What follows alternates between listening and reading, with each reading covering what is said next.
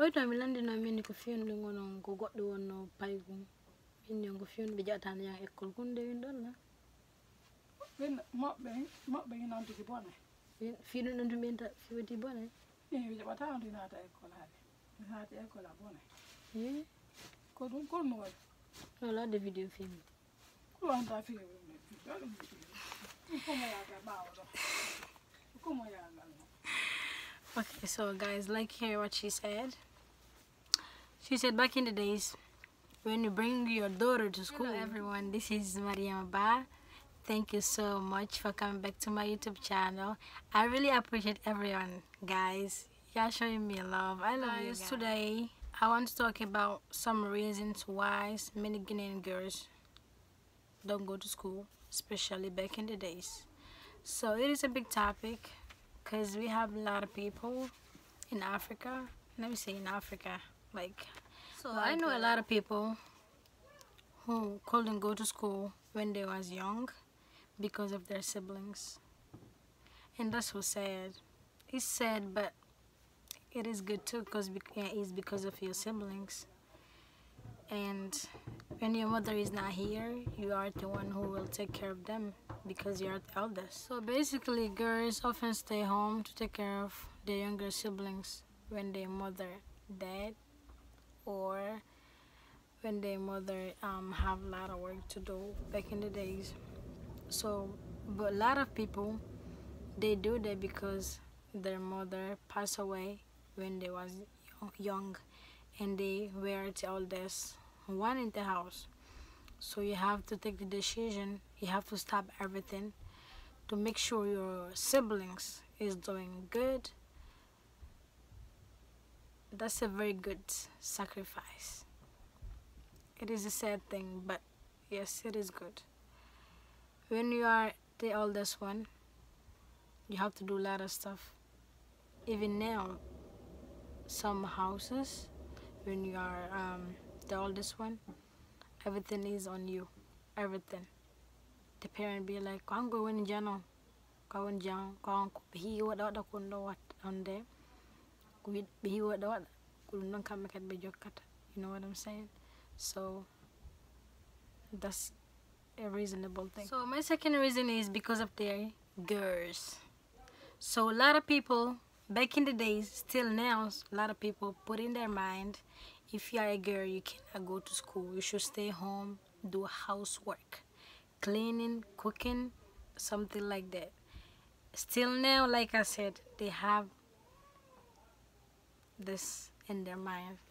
Like in Africa, they be like, when you are a woman, when you go to school, like get your education, you cannot like take care of your kid in the future.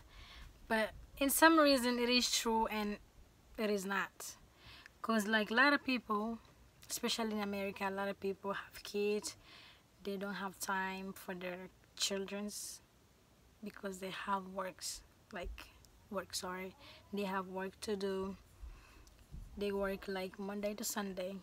You know what I'm saying? They always said an educated woman will not have time to learn to take care of their household and other women's tasks. So a lot of African parents have that in their mind, but yes and no. So it depends, you know. You can do both at the same time. We really need education. We really do need it. So that's one of the reasons why back in the days they don't allow females to go to school. Even now, some parents don't. Okay, guys, so my third reason is early marriage. So in Africa, back in the days, and even now, a lot of people cannot go to school because of that. So in Africa, a lot of people will promise you, like guys, they be like, okay, when I get married to you, I will let you still go to school, but they don't. They be promising people, and they don't do it. They really don't. It is very sad. Because when your woman is educated, I swear to God, it is good for you too. Yeah, I can build a lot of stuff together.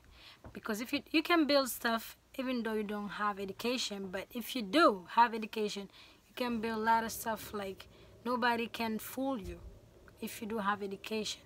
Like PGB, I told you guys. I said I'm not gonna speak Fulani today, but I swear to God, you see what I'm doing? So you know what I'm saying? A lot of people have that in their mind. If a woman is educated, it's a very difficult thing. But some cases is very true, but they should not put that in their mind, you know. We really need education. We really do need education, guys. We do. Here, you can do something about it. Like, this is America. You can decide what you're going to do. You can do something about it because it is freedom. But in Africa, you cannot. When you get married to a man, he's the one who's going to tell you everything you're going to do. Even here, you have to respect your husband and everything, but it's different. But here, if you're married to someone and that person said you're not going to school, I swear to God, you're going to be like, you know what? You crazy. You crazy. And yes, you are crazy. But in Africa, you cannot, like, talk about your opinions. They're not going to let you do it. Even your parent, when your husband say that, like, they'll be like, okay, you have to respect your husband because he's the one who will marry you. You know, you have to do it even though you don't want to do it, you know. And now, it is different.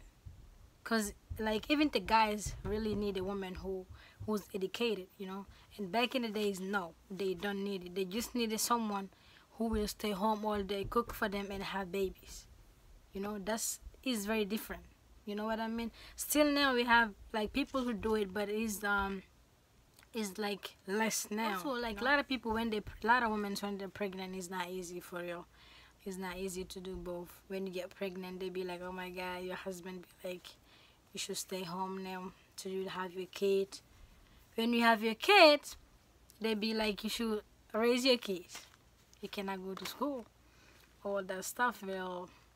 And when you stay, like, let me say 5 months, 6 months, some people a year, 3 years home without going to school, I swear to God, you'll be like, you know what, let me just leave that. A lot of people have that in their mind. They give up so easily, you know what I mean? If you really need something, you have to go for it. Don't give up so fast. I know it's not easy, but you should push it. Push it. Push it, guys. I think my last reason is lack of funding, lack of money. Like I said, over 263 million children is out of school in Africa. I can say more than that. So, some reason is like the parent don't have money, because a lot of school in Africa, they said, is public. You don't pay nothing. But it is a lie. You have to pay. You have to work and pay, because if you need, like, some books, you have to pay it. They're not gonna give you everything in school. The government in Africa is very bad, like very, very bad. Let me tell you something, guys. In the future, if I become a good leader in Africa, I'm gonna change everything. Because in Africa, the government is sucks. Like, they don't help kids and everything. They be trying and stuff, but not really hard trying. Like, they not trying. Like, if I become a president, I don't think so, but something like that. Like, oh my God, in the making, inshallah. If I become something like that, I swear to God, every kid, every children, I'm gonna find me a guards. Like, guards. If you see a kid in the street after like 3 p.m., take them and bring me to them. Like, for real. Yeah, by caso. All the people who don't go to school, I swear to God, I'm not gonna let that happen as a president or a good leader. So, it's crazy, I'm telling you guys. It's very sad when I see all these kids which are going to school or having problem with their parents and stuff. It's very sad. But inshallah, everything will be fine. I hope so one day. So, guys, thank you for watching me today. I really appreciate everything. So don't forget to like, subscribe, and comment. Also share with your friends. So maybe one day I'll become somebody. If you don't support me now, don't call me that time. I'm just kidding, guys. You know, I'm never serious, but I love you all, guys. Stay blessed.